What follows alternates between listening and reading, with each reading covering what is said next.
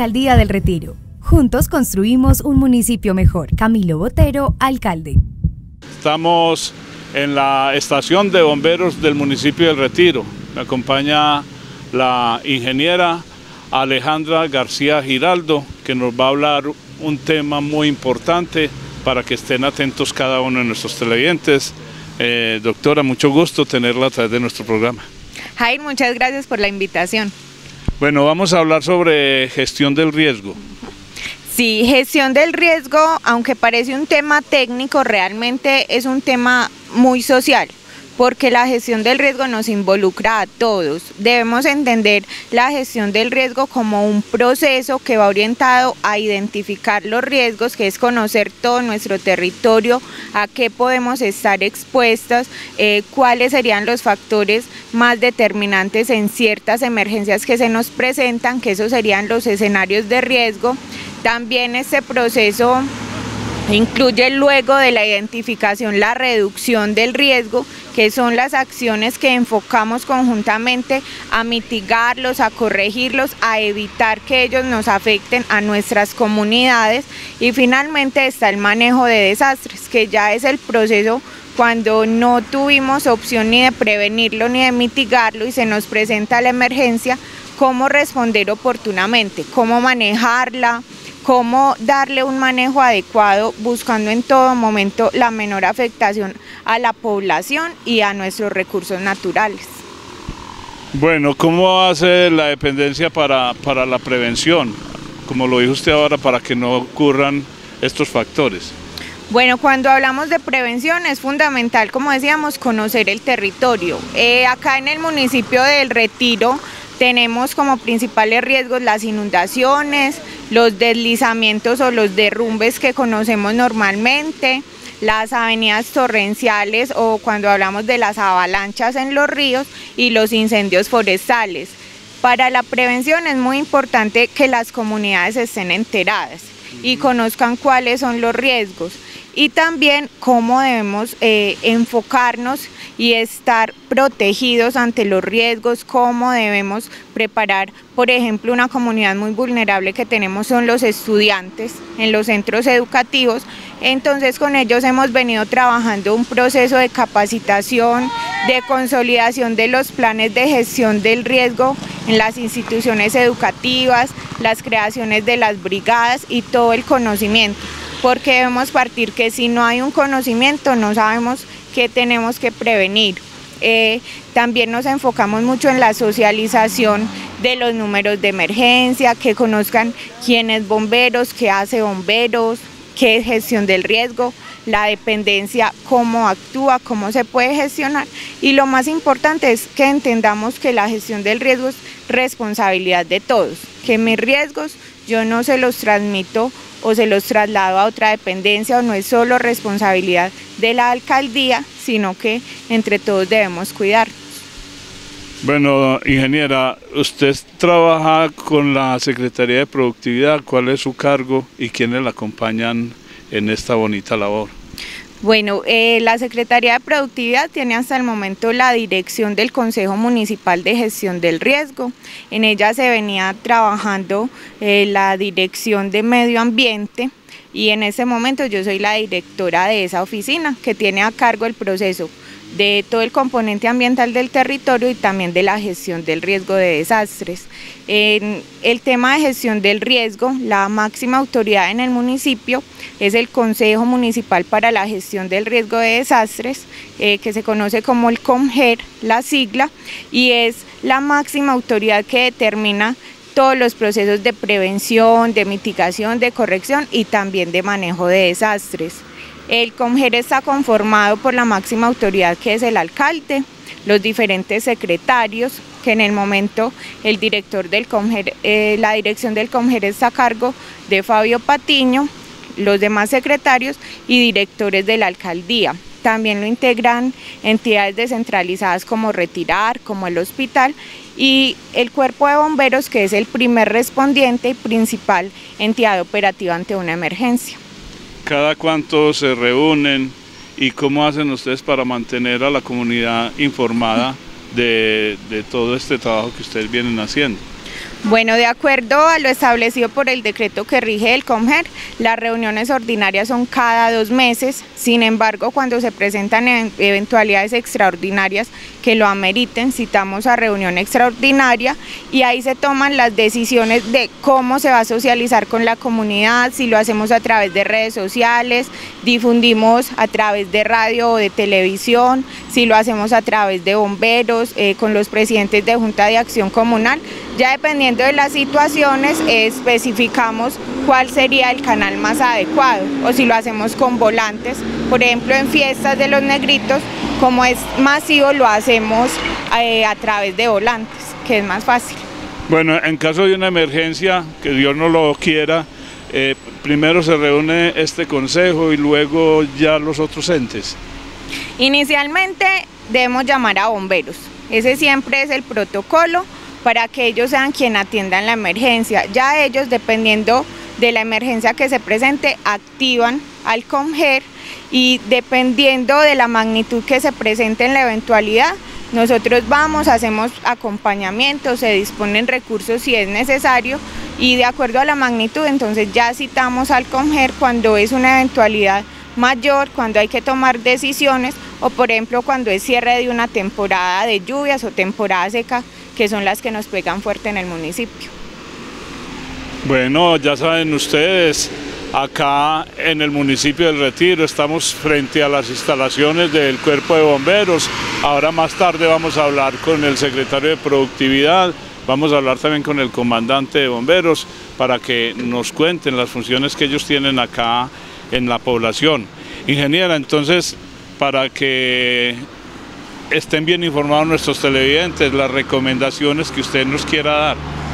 Como principal recomendación es mantenernos siempre muy atentos a toda la información que emitimos por canales oficiales, atender solo las recomendaciones oficiales y cuando se emitan de pronto alertas por parte de las instituciones, hay personas que de pronto por desconocimiento o por otros intereses emiten falsas alarmas, entonces es siempre estar muy atento a esto. Las recomendaciones es que nuestras viviendas siempre estén construidas en sitios seguros, antes de construir que nos cercioremos que no estamos en zonas de riesgo, que no estamos en zonas de retiro de las quebradas porque fácilmente nos podemos inundar, que no estemos en zonas de falla geológica porque se pueden ver afectadas por un deslizamiento.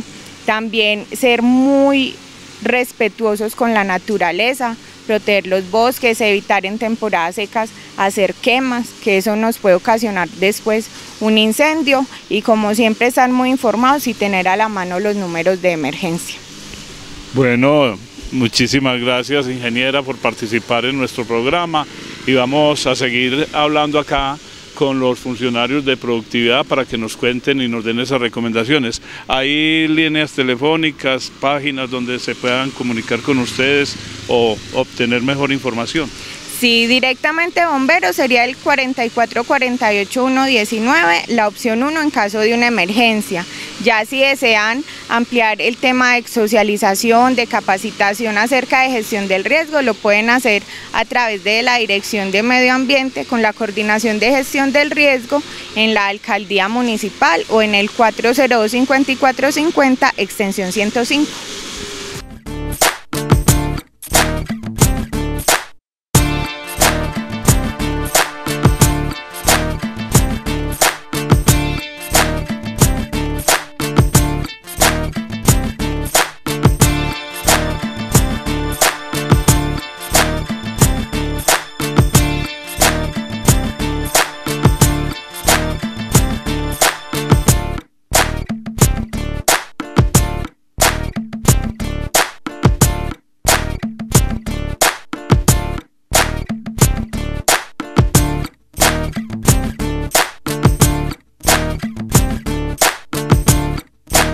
Continuamos acá en la sede del Cuerpo de Bomberos del municipio del Retiro. Me encuentro con el doctor Fabio David Patiño, que él es el secretario de Productividad, y con el saludo de bienvenida pues él nos va a contar sobre este convenio que tiene Productividad con los bomberos de la población. Bienvenido, doctor.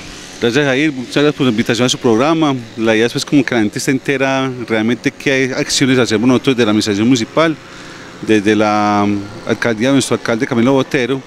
Estamos apuntando varias acciones. Una de ellas, como usted bien decía, con el convenio con los bomberos, estamos aplicando a la línea pues de tema de prevención.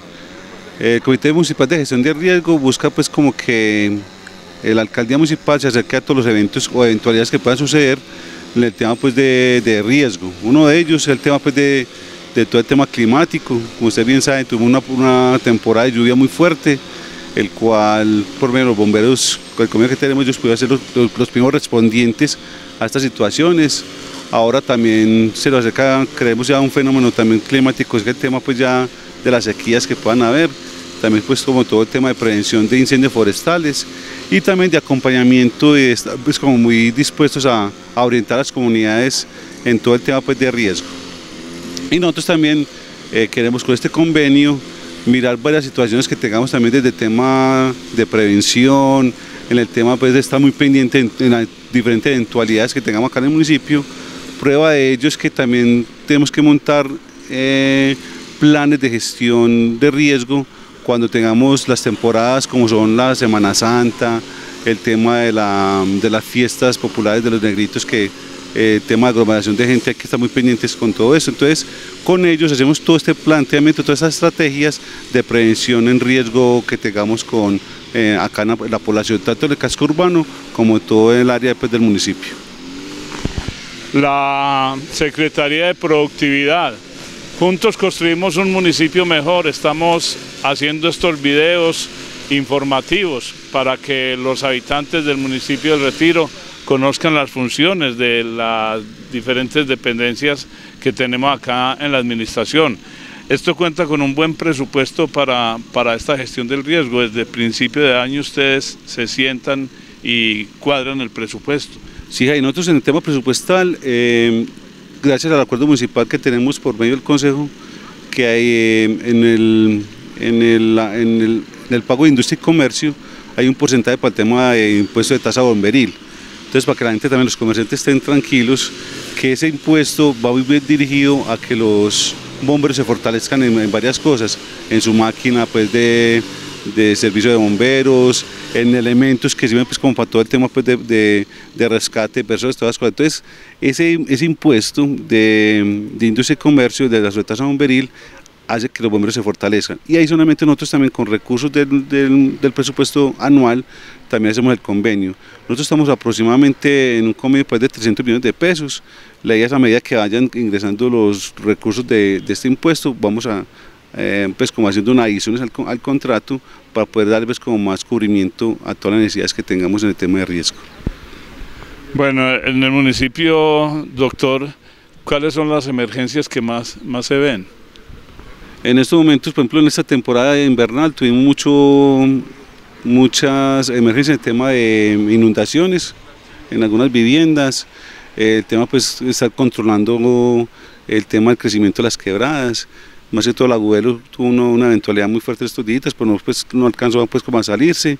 Y también el tema con las lluvias, el tema pues, de cubiertas que se han caído de las viviendas, entonces ha generado algunas inundaciones. Entonces hay más que todo por el tema invernal y uno que otro eventualidades de incendio. Entonces el llamado es que la comunidad tenga a la mano los teléfonos de los bomberos para que ellos son los primeros respondientes en estas emergencias y ya nosotros como gestión de riesgo vamos y evaluamos las situaciones y miramos si hay que hacer adicionalmente alguna otra condición de ayuda, que es como muy elementales, kit de prevención pues de temas pues con colchonetas, con cobijas, con algo de mercado, pues como ya mirando la situación, si se ve pues como muy dura el tema pues de riesgo que se dé en su momento. Y como decía también, con estos recursos también hacemos pues como el cubrimiento de todos estos eventos que se generan acá en el municipio con mucha presencia de personas. Como es mejor prevenir que curar, ¿qué recomendaciones tiene usted? Pues el Retiro es un municipio que tiene más de 50 ebanisterías, que sabemos pues que la madera, esto es de alto combustible, tenemos diferentes ríos en todas las veredas acá en la zona urbana, entonces la recomendación es para que cuiden estos ríos y los ebanistas, ¿qué recomendaciones tendría usted para darles a ellos? Sí, Jair, muy importante tu pregunta. Es muy importante que al momento los locales comerciales, sean ebanisterías, sean restaurantes, sean cualquier tipo de comercio abierto al público, tener muy en cuenta todo el tema de señalización, de todo el tema de emergencias. Inclusive los bomberos prestan ese servicio. Hay un documento que exige para poder afiliarse a la industria de comercio, que es el tema del registro de bomberos. Es muy importante porque no es como el registro de cumplir como por cumplir, sino que ellos le dicen, bueno, usted aquí necesita un extintor de tal tipo, necesita tener unas salidas de emergencias, unos puntos de encuentro. Pues como es muy bueno que todos esos negocios y estos establecimientos tengan en cuenta esta parte. Y adicionalmente la comunidad en general, si van a hacer un paseo de olla, que es muy común pues que vayan a las quebradas, mira si los niveles de los ríos cómo están, pues como prevenir todo ese tema que río arriba no sabemos si está lloviendo muy duro o no, entonces como también de prevención de esas crecientes súbitas y también no construir al lado de las quebradas. La gran mayoría que hemos tenido de incidentes de inundaciones junto a las quebradas es que la gente se mete mucho al cauce de las quebradas, entonces es como realmente respetar los retiros de las quebradas, está muy prevenido en ese sentido, entonces eso nos ha presentado mucho. La gente no dimensiona el peligro que tenemos al construir al lado de los ríos y al lado de las quebradas. Estamos con el doctor Fabio David Patiño, secretario de Productividad de acá de la población. Estamos haciendo varios programas con la Secretaría, avalados pues y apoyados por la alcaldía del doctor Camilo Botero. Juntos construimos un municipio mejor. ¿Por qué no le contamos algunas de las funciones que tiene la Secretaría de Productividad a nuestros televidentes y para que estén siempre bien informados y atentos a los servicios que se ofrecen a través de esta importante Secretaría? Sí, y nosotros con el tema pues, de modernización ya estamos muy enfocados en dos puntos. Uno es el tema agropecuario y todo el tema de bienestar animal, y también con todo el tema empresarial. Ya hemos estado pues ya como en el tema ambiental, lo estamos delegando a otra oficina, entonces estamos muy fortalecidos en el tema agropecuario, pues impulsando todo el tema del café, el aguacate, la mora, todo el tema productivo en nuestras veredas. Y también todo el tema empresarial, con el tema de emprendimientos, con el tema de acompañamiento empresarial a todo el sector de acá, tanto de la madera como el sector gastronómico, que es muy importante acá en el municipio.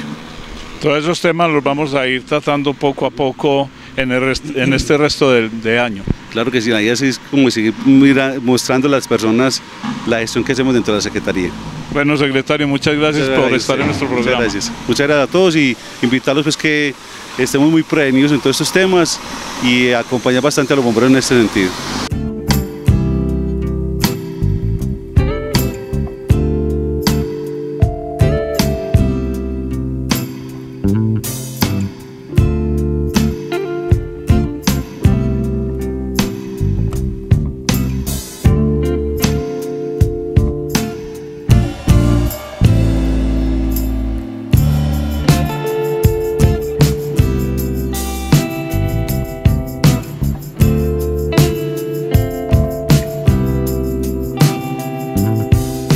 Seguimos adelante con este tema tan importante sobre la gestión de riesgo. Estoy con el comandante del Cuerpo de Bomberos de acá de la población, Andrés Felipe García. Bienvenido, comandante, y cuéntenos las funciones que ustedes cumplen con este Consejo de Gestión de Riesgo en la municipalidad. Claro que sí, muchas gracias por la invitación. El Cuerpo de Bomberos principalmente apoya en la respuesta.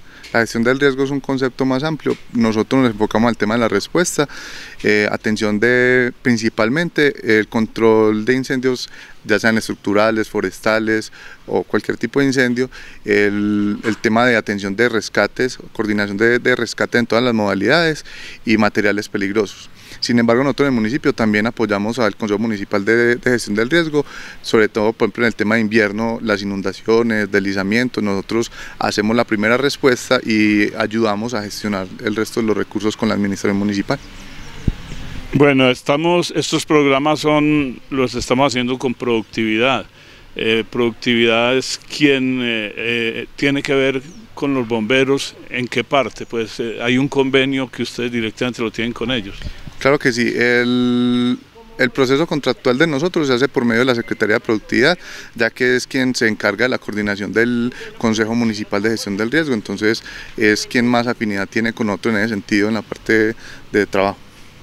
Comandante, qué bueno culturizar un poco a nuestros televidentes sobre esa gestión del riesgo, que nos cuente en qué momento yo tengo que acudir a los bomberos cuando hay emergencias, porque a veces se congestionan las líneas por cualquier cosa. Entonces qué bueno que usted aproveche este espacio para darle esa información a cada uno de nuestros televidentes. Bueno, es importante saber que nuestras líneas se contestan las 24 horas del día, y es importante también saber o entender el concepto de emergencia.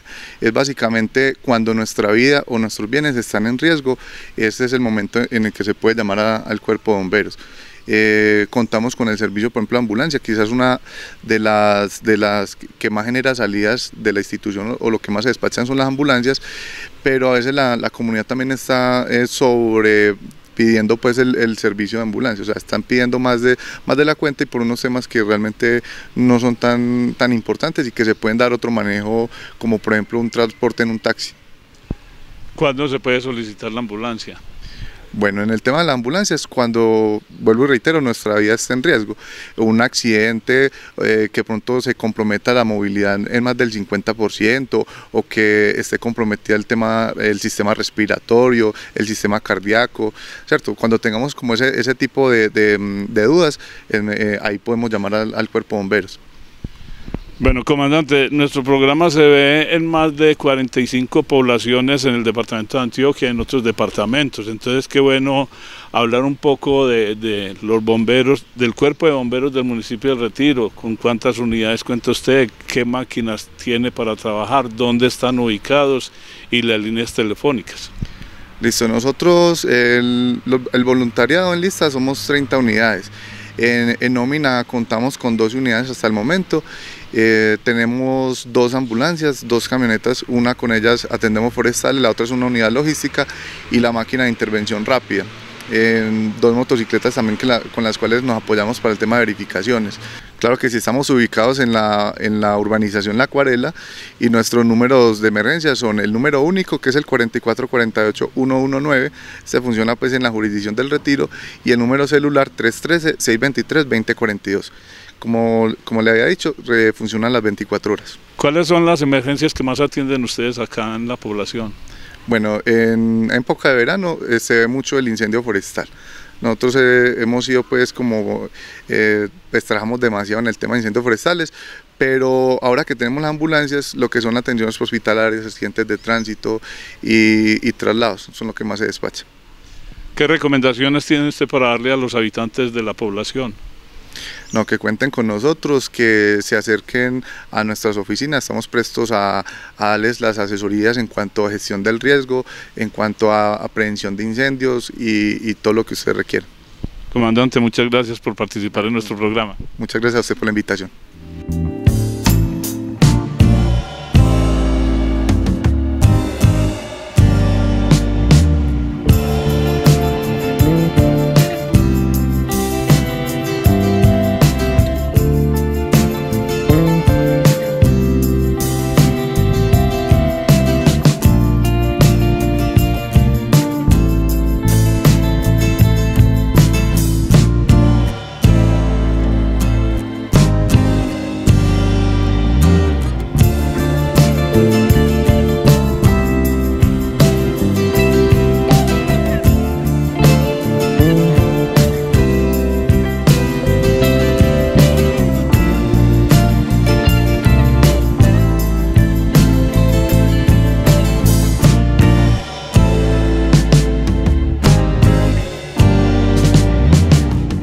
Alex Villada es inspector de acá de los bomberos. Con el saludo de bienvenida, cuéntenos sus funciones como inspector.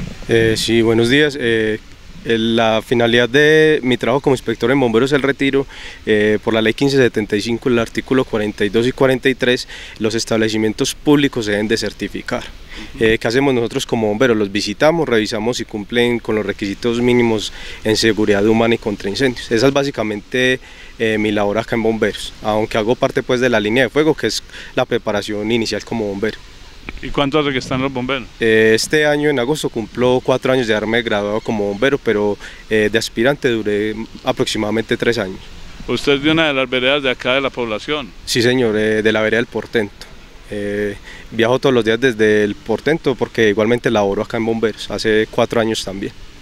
Mira, qué bueno, los muchachos, los jóvenes de acá de las veredas prestando su servicio en los bomberos del municipio del Retiro. El compañero Johnny Monsalve, usted nos va a hablar un poco sobre un perrito que tienen adiestrado. Cuéntenos a ver un poco sobre eso. Bueno, buenos días. Pues nosotros acá en el Cuerpo de Bomberos del Retiro hemos estado pues con la iniciativa de la especialidad que es K9, que también por la ley 1575 que nos habla de que nosotros debemos atender todas las modalidades de rescate, estamos utilizando pues esta modalidad que es con los perritos para la búsqueda y localización de personas pues en estado pues de que se encuentran desaparecidas o tristemente pues ya hayan fallecido pues como tal. Bueno, el perrito que nosotros tenemos en el momento, él se llama Cooper. Somos 3 unidades que contamos con perritos. Pues, la mía que es Cooper, que es un perrito que es criollo, tiene un cruce de labrador con husky siberiano. Está el del compañero Alex Villa, que es un pastor alemán, y del compañero Villa, que es otro bombero que tiene un border collie. Aquí en la estación más que todo se mantiene Cooper. Él está pues en el proceso de entrenamiento, es un proceso complejo y pues es una duración pues larga, ya que por las razas que él tiene es complicado pues como el entrenamiento más no difícil. Él en el momento pues ya tiene 1 año de edad, está muy avanzado, es muy bueno para el trabajo que lo tenemos. Enseguida pues les mostramos más o menos cómo es la idea y el mecanismo pues que ellos utilizan a la hora de buscar las personas como tal. Para ellos todo es un juego. Siempre que ellos salen a buscar, ellos están indicados a jugar. Si uno no les activa el juego, el perrito pues tristemente no va a servir para la idea, porque cuando él está localizando la víctima, él al encontrarla, ¿qué está esperando? Está esperando su premio porque hizo su trabajo bien hecho. O sea que lo primero que nosotros hacemos es como incentivarlo con comida, luego con los juguetes, y él cuando llega, la idea es que cuando llegue a marcar a la persona empiece a ladrar. Cuando él empieza a ladrar continuo y seguido, eso quiere decir que ha localizado pues una persona, posiblemente, puede que la encuentre porque que sea visible pues, o simplemente por el olfato lo puede marcar y puede indicar que en ese sector hay una persona a la que estemos buscando. ¿Qué más les puedo contar? En el momento, en el proceso, como les dije, pues del entrenamiento, vamos a mostrarles enseguida pues como todo el cuento de cómo sería el entrenamiento y el adiestramiento también, que es muy importante, la obediencia. Algo muy importante, estos perritos, ellos no son mascotas, por así decirlo. No quiere decir que no se le brinden todos los cuidados de veterinaria y que se les dé cariño. Obviamente sí, pero no son perritos como los que tenemos normalmente en la casa. No, ellos están estipulados, es para trabajar. Obviamente tienen su horario laboral, por así decirlo, y su descanso también, que no es tan exigente como el de nosotros, pero de todas maneras son perritos que hay que tener en cuenta que por lo general deben permanecer en el guacal, ya que dado el caso de que surja una emergencia, si nosotros lo tenemos suelto por ahí todo el día él jugando y haciendo lo que normalmente hace, si nos resulta una emergencia, por decir a las 5 de la tarde, el perro ya va a estar cansado y no va a trabajar lo mismo. Entonces, para que también hemos visto que muchas personas se acercan y nos dicen, ay, ¿por qué lo tienen ahí guardado y todo? No es porque sea, digamos, una forma de castigo, porque el guacal para ellos no es castigo, es un descanso, es su zona como de confort y de estar tranquilitos, que a la hora de que sea de activarlos, ellos puedan trabajar óptimamente. Alcaldía del Retiro. Juntos construimos un municipio mejor. Camilo Botero, alcalde.